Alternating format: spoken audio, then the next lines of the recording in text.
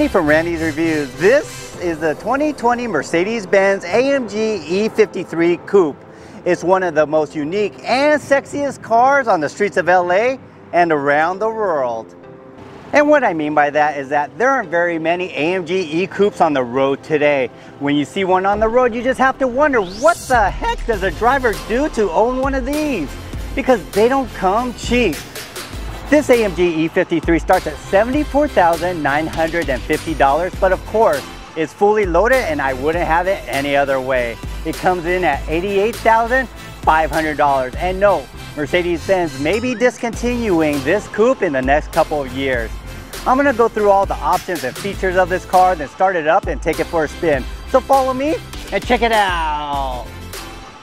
This review wouldn't have been possible if it wasn't for Mercedes-Benz of downtown Los Angeles and Rafael Gonzalez. You'll find one of the largest selections of the latest models and trim levels in Southern California at this dealership.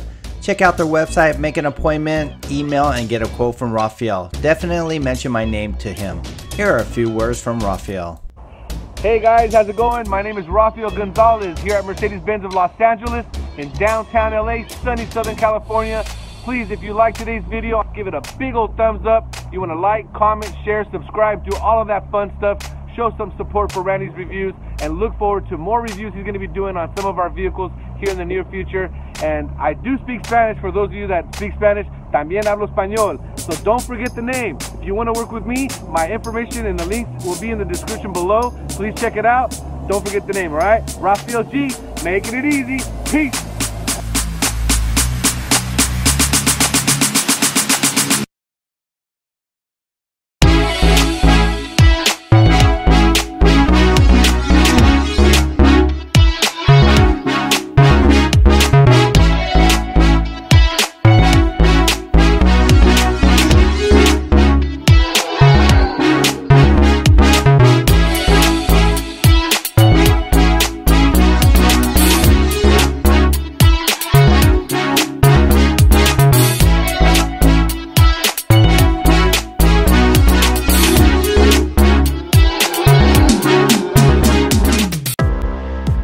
This E53's powertrain comes with an electric motor with 21 horsepower and 128 pound-feet of torque. This will mitigate the turbo lag at the initial punch. Then the turbocharged inline 3.0 liter 6-cylinder engine comes on strong. The total horsepower is 429 horsepower and 384 pound-feet of torque. All that power goes to all four wheels through an AMG Speed Shift TCT 9-speed automatic dual clutch transmission, the same one that's used in the AMG GLE 63S that I reviewed. 0 to 60 comes in at 4.3 seconds. Wow! Mercedes-Benz built this AMG E53 Coupe to compete with some of the best GT cars out there, like the Maserati Gran Turismo Coupe, BMW 8 Series Coupe, and the Lexus LC500. Where this AMG E53 stands out is the electric motor powertrain, infotainment system, interior design, materials, and the smooth and supple ride. The rear is my favorite part of this car. Similar to the design of the Mercedes-Benz lineup, it's streamlined with a small carbon fiber spoiler, wraparound LED taillights, AMG bumper, AMG rear valence, and AMG quad exhaust tips. If you're driving up to the rear, you may mistake it for an S-Class coupe, and you're not alone. I do it all the time. Who needs to go stargazing when you have these exclusive to the E-Class Stardust tail lamps? Pretty cool, huh? On this AMG E53, you'll get AMG 19-inch 5-spoke wheels, an AMG tuned sport suspension with air body control, and AMG Performance 4MATIC, which is all-wheel drive. You'll also get a panoramic sliding sunroof with a sunshade at no additional charge. This is a deal breaker for me. The 840i Coupe and the LC500 don't offer a sliding sunroof. Mercedes managed to integrate the sliding sunroof into this coupe. The glass roof opens over the panoramic roof, so no headspace is lost. An innovative way to give a driver a sense of driving a convertible without being in a convertible is to take away the B-pillar. I believe this is the only coupe that gives you an open air feeling. This was in the last generation E-Class coupe and they carried it over. These are the additional carbon fiber side view mirror covers for $1,700. It comes with a carbon fiber spoiler as well. The front is different than the standard coupe. Other than the standard LED headlight housing unit, it comes with the AMG twin grille blades with AMG badging, an aggressive AMG bumper, and AMG air dam. Behind the star is a radar for active brake assist. Open the trunk, just push the top of the emblem and the trunk opens automatically. What you see here is 10 cubic feet of space, although it seemed a little larger. It's double the size of a LC 500, but smaller than the 840i Coupe. You get a medical kit just in case you cut your finger, a cargo net, and you get a serious instruction manual.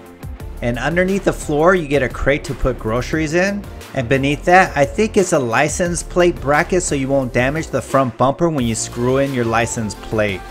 Here's a net to hold your stuff and a hook to hold your bags. Owning a Mercedes-Benz before, I should have known how to put the back seats down. I only found the lever to release the center armrest. Like a dummy, the levers to release the back seats are right here and I totally missed them. Mercedes is generous, they give you AMG floor mats for the driver and passenger. Let's see how many Randys fit in here. To open the trunk, push the top of the emblem. The opening is low and somewhat averagely wide. You have to be careful when you load things in because there's no guard here. So carry things over the bumper, otherwise you'll scrape it up. See ya.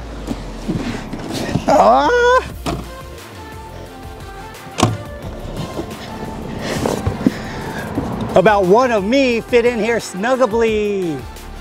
Once you get in the back, you notice red stitching on the soft material with the unmistakably Burmeister speaker. There are no storage behind the seats, although the outline would have fooled you. You get 2 turbine vents, and underneath that you get an ashtray with a 12-volt outlet and a USB. 2 people can sit in the back seat because the center has 2 cup holders and a place for your Red Bull in the center. The armrest is right here. Just pull the tab and pull the centerpiece down. The back seat and front seats are lined with red stitched Napa leather with red seat belts that come with this AMG for only $3,000. It's actually a reasonable price for this package. Let's see how easy it is to get inside and how comfortable it is once I get in there. I'm 6 feet tall. I'm gonna sit behind myself. The seats go up automatically when you pull the tab. And it's pretty easy to get in here for a coupe. It gives you a lot of space. You pull the seat back and the seat comes back automatically to where the driver was. Sitting straight up, I have about 1/4 of an inch of headspace and about 2.5 to 3 inches of leg room, amazingly. And shoulder space, because I'm so broad, it gives me a lot of room in here. Nice job, Mercedes-Benz. There's a B.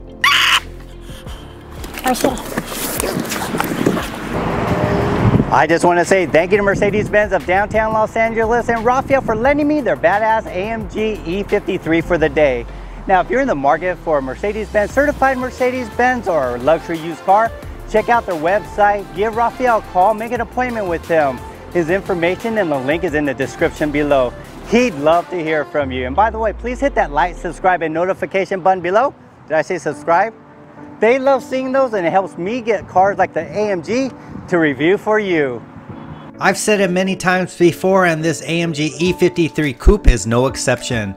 Mercedes-Benz has the best interior in the business using premium soft materials, aluminum trims, high quality black ash wood straight from Northern California, and Napa leather. It's topped off with 2 12.3-inch display screens and ambient lighting. These seats are similar to the AMG E63S sedan, except these are more comfortable, better for daily commutes and long trips.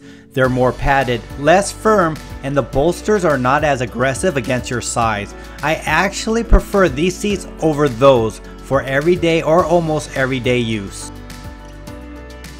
Please watch my AMG GLE 63S SUV review to see all the functions of the steering wheel and layout of the center stack.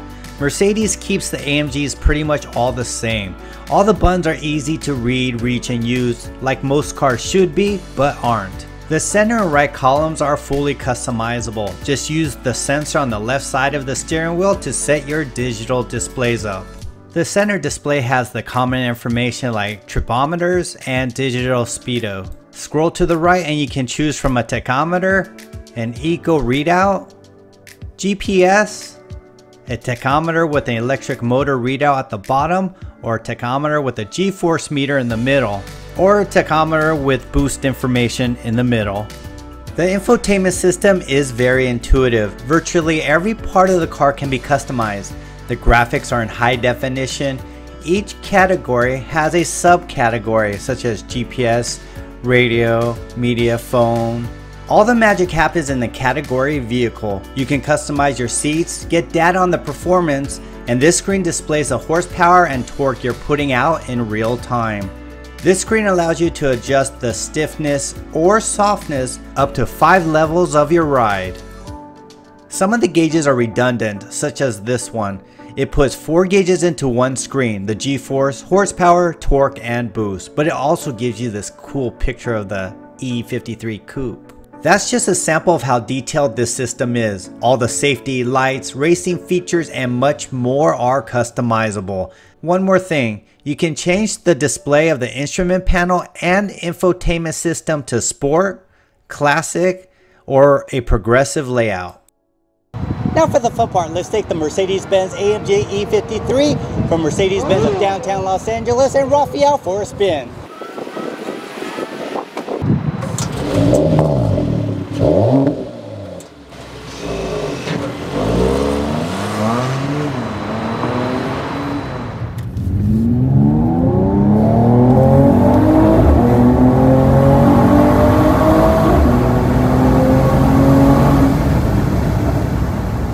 The acceleration is amazing, no turbo lag.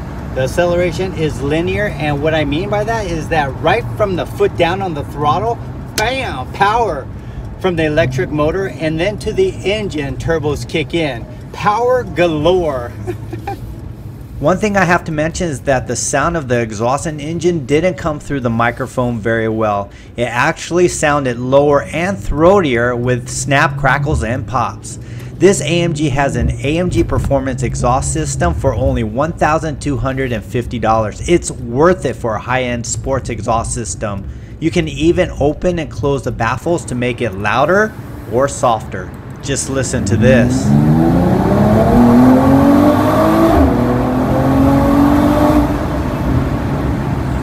This AMG E53 is way more luxurious and has way more tech and just as fast, if not faster, than its two-door coupe competitors. None of them are equipped with a 48-volt electric motor to supplement the lag of a turbo. And its competitors are 10 to 20 grand more. Yes, I'm talking about BMW 840i. The seating position is perfect. Every button, knob, lever is easy to read and use. The blind spot is really only the front corners and back corners since there are no B-pillars. So there you go, the best looking coupe on the streets of LA, the Mercedes-Benz AMG E53 Coupe. I enjoyed making the video for you. If you enjoyed it, please hit the like, subscribe, and notification button below. Did I say subscribe? I'm Randy. See ya!